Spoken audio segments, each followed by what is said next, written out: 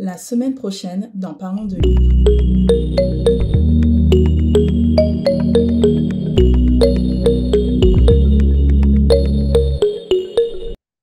So, before I talk about this book that you have in your hands there, I would like to introduce maybe these legends, where they come from, and just, a short introduction. In the beginning, according to, it's a myth, okay? The Abenaki, these legends are thousands of years old. So it's, it was a myth. It was a creation myth that gave birth to Gluskabe's legend. And we will see it because in the beginning, there was what the Abenaki called Tabaldak, the owner. Mind you, it's the owner. Tabaldak was made of pure energy. He had no corporal body. And this is what we can see in picture 1. But Tabaldak was born because I don't know if I should call him he or she or they. I don't want to put a pronoun on him, but our ancestors said that it was because there was no sound and no movement. So Tabaldak just existed like that. And because he was born, he gave life to the creators.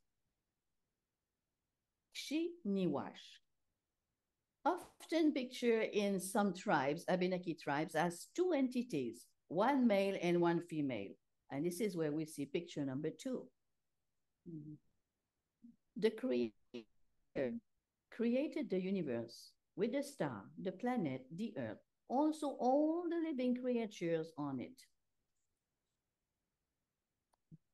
And the sound and the movement came to the owner of the universe, Tabaldak, and he was pleased with that. Right. Now, Gluskabe legends come from this one. When the creator finished creating the universe, they have, as you can see in picture 2, the dust, the gold dust of the creation on their hand. And on picture 3, you will see that they just clean their hand like that.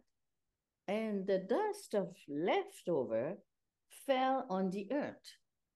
And from this golden dust, raised our hero with the name of Gluskabe, which meant at that time the one who created himself. But because he created himself, he had no parents. And he created himself already as a grown-up person. So he was made from the dust of the creation. So, he had extraordinary magical power. Gluskabe could create things. But right in the beginning, you could see that maybe, you can see that on picture number 4. Right at the beginning, when he got the power in his hand, he made a huge blunder. He used his powers unwisely. Picture number 5. So the creator took away from him the power to create.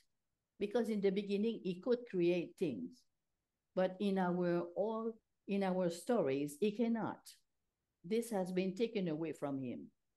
So Gluskabe was left with some magical powers, like he could become as tall as a mountain or as small as an ant. He was never sick and he would never die. But that's all. And he had to follow the rule that he could only use his magical power to help the people, the Abenaki.